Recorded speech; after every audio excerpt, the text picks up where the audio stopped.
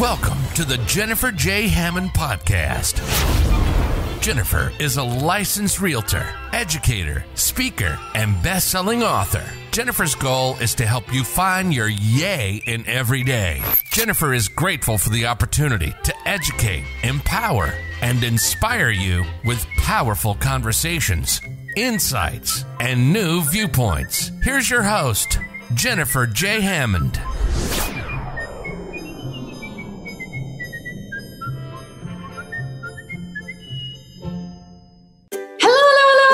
I am Jennifer Hammond, and I'm so excited. As you know, I am so passionate about making sure we put more music in the world, and how can we help in this world? We always want to put more yays in today, and so I'm so excited about my next guest. These are, I'm going to say, friends of mine that have been on SiriusXM on my radio show for years, really, and are friends. I'm going to say friends because one of the things that they're passionate about is music. So let me tell you a little bit about Vincent and Joanne.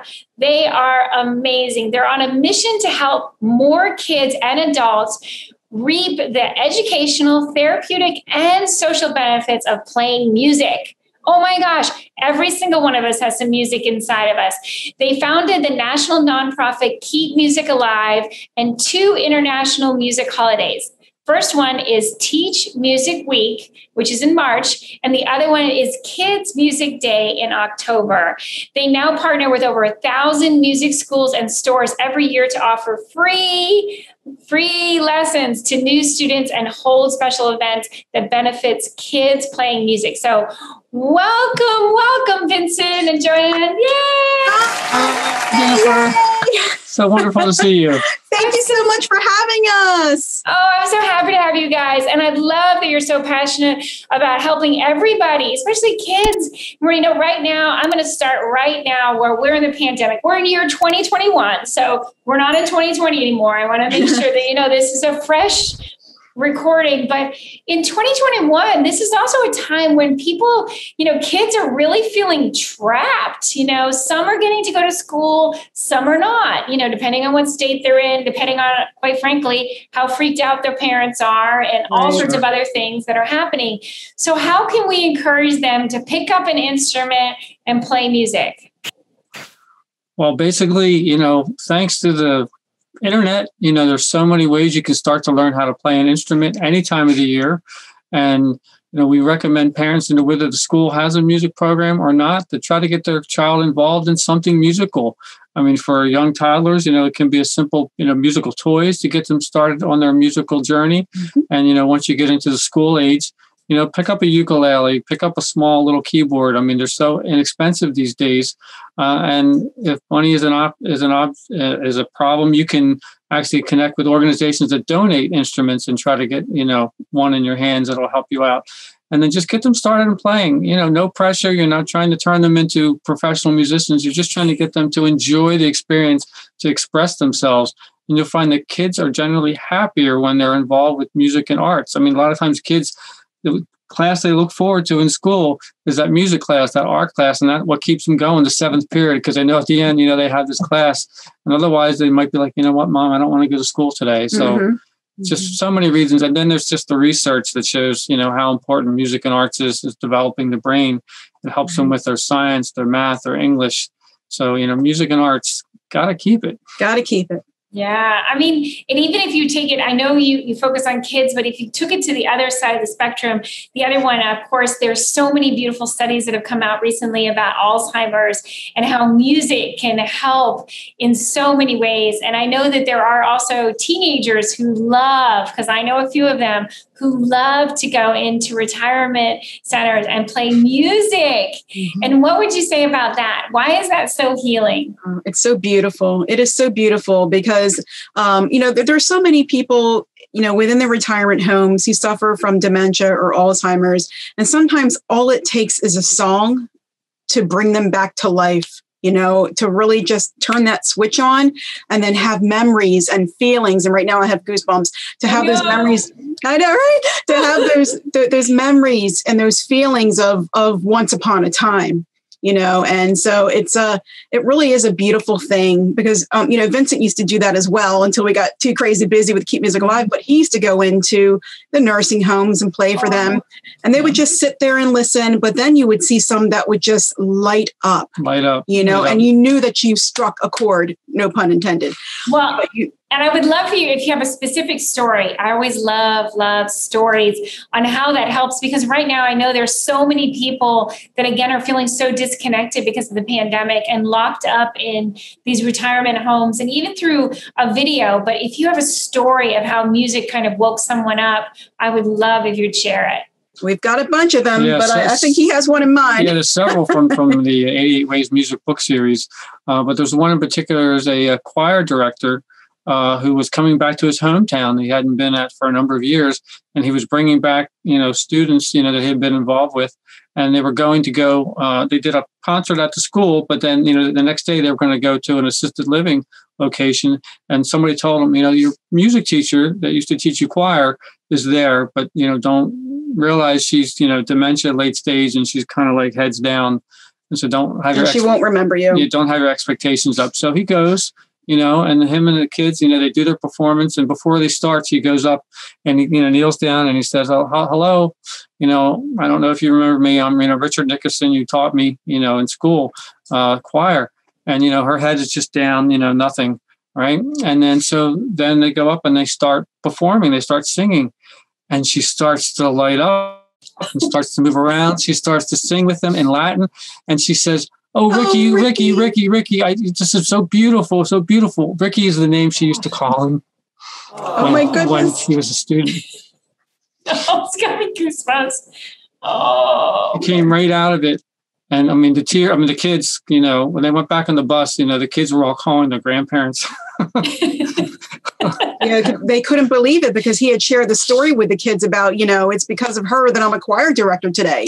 And they were going to perform and she was there, and then for the students to actually see the transformation that she went through, the music first person they saw it connected with her. And just so many stories like that, where people just come out of it. And, you Google online, you can see some of these experiences that people have had.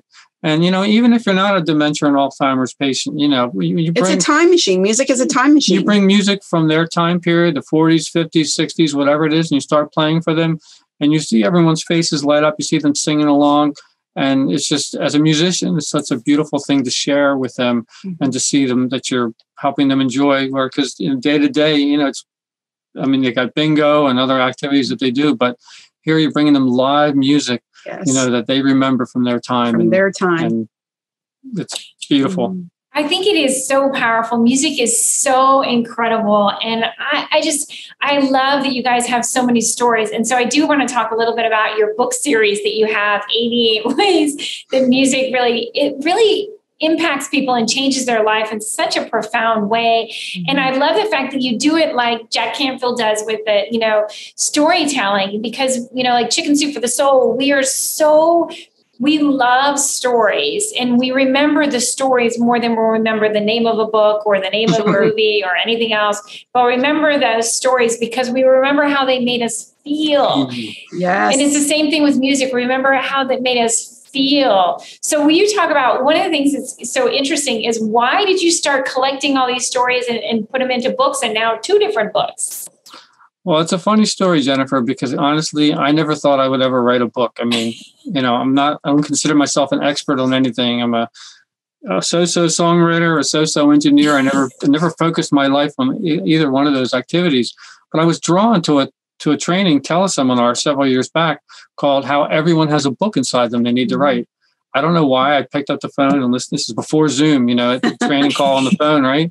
And I'm listening and listening, and then just like a bolt of lightning, it hit me like, well, what about a book of inspirational stories about how music impacted people's lives? I wouldn't have to write a book, right? I could collect stories from all around the world, musicians and non-musicians, edit the book and put it out and inspire more people to want to play music and to share music. And that's kind of how the journey began for everything we're doing for music education advocacy. Eventually led to the nonprofit Keep Music Alive, the 2 music holidays, and who knows where it's going to go in time. And talk about those two music holidays. I know one is in March, but the other one is in the fall as well. So talk about them and how did they evolve? So the one I'll talk about right now is Kids Music Day, which is the one that takes place in October. It's always the first Friday of October, and it usually encompasses that weekend as well to accommodate those who are unable to participate on that particular day. And basically, we partner with over 1,000 different music schools, stores, and other music organizations around the world to hold events that benefit or celebrate children playing music.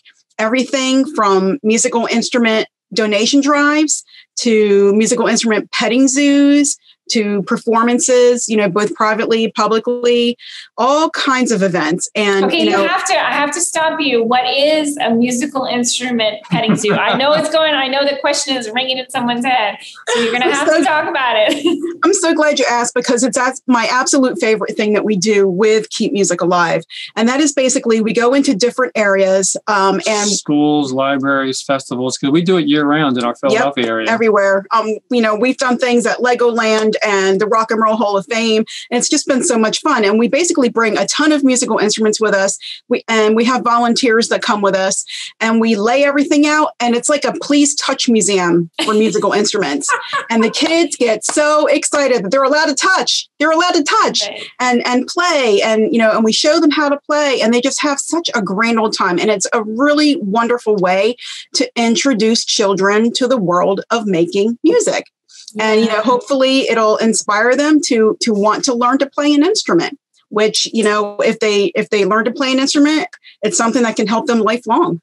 Oh, I agree. And I think it's so important when you said that, because again, a lot of times it's not really real to any of us, even as a child, it's not really real to us until you get to touch it and you get to play with it. Yes. And I think that it's an incredibly creative idea that you guys have come up with. It's funny because recently I was just interviewing a real estate person who was talking about playing the harp.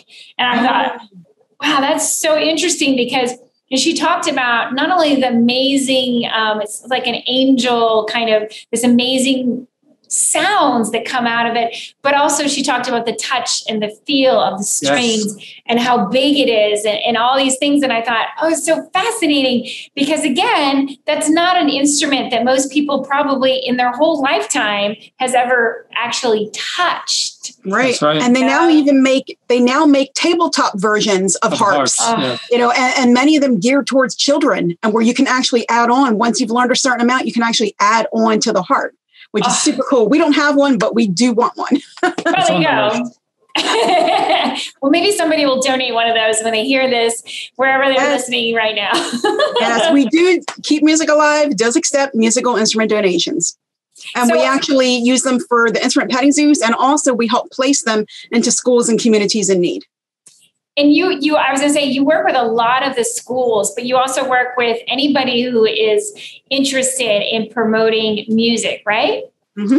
Yes. We're basically interested in partnering with any other music education advocacy organizations and groups, because, we're just trying to, one of our favorite quotes is, a rising tide lifts all boats. We're all going for the same thing. We're all trying to bring more music into the world, because we know how important and valuable it is to everyone. And it's funny, I want to just allude back to your earlier question. What started the music holidays was actually Teach Music Week. And that came shortly after we had the idea for the book. Mm-hmm. We were starting to put the book together, and I had a crazy idea. There should be a week every year where musicians everywhere, find someone to teach a free lesson to, a friend, family member, stranger, neighbors, anyone. And then it just kind of evolved year over year. And then Kids Music Day happened because we met a gal who was doing Kids Yoga Day. I'm like, it's Yoga Day. That's really cool. I wonder if there's a kids' music day. And so we went and looked it up online on our phones, and we saw that there was no such thing. And we were thinking surely there had to be, but there wasn't. So we immediately bought up the URL. Oh, that's so beautiful. And I'm so glad. I've known you for so many years. I remember this journey, and I remember the Kids Yoga Day, and I feel so blessed to have experienced so many of the different aspects and your successes, and the stories just keep growing and growing and growing. I love it. So I know we're just about out of time. I want to go ahead and ask you my very important question, which is, how are you creating yays every day? I would say we're bringing yays every day to the world by helping to bring more music into the world. Yeah. We're helping more kids and adults, be able to have music, be able to play music. We're helping people learn how they can use music intentionally to live a better and happier life, be more grounded. Mm-hmm. And we're helping to bring more instruments to kids and adults. So music, music, music, music, music. MUSIC. Music, music, music, music, music. Yay! Well, and then finally, the last thing I'd love is, would you tell people if they want to be a part of, number one, about your book, if they want to buy your book, either one of them, or also be a part of the special days that you've created, how can they follow you? Social media, websites, Amazon? How do they get in touch? So there's 2 books, the 88 Plus Ways Music Can Change Your Life and 88 More Ways Music Can Change Your Life. They're both available on Amazon, Barnes & Noble, Books A Million. I think Walmart website has it. We'll be doing a book tour a little later this year, we hope. And as far as the nonprofit and the 2 music holidays, keepmusicalive.org is the best way to find us. Connect with us if you're interested in learning more and getting involved in any way. We would love to talk to you. Yeah, we're always looking for volunteers, and volunteers help us all throughout the year with different things, including the musical instrument penny zoos if we're going to be in your area, and then also for things leading up to Teach Music Week and Kids Music Day. Yep. And I'm going to encourage you, if you have an instrument that you would like to donate to the petting zoo, the instrument petting zoo, definitely get in touch with them, because there's never too many instruments, I'm going to say. Somebody out there must have a harp. I want you to have a harp now. Oh, thank you. Thank you, Jennifer. Yay!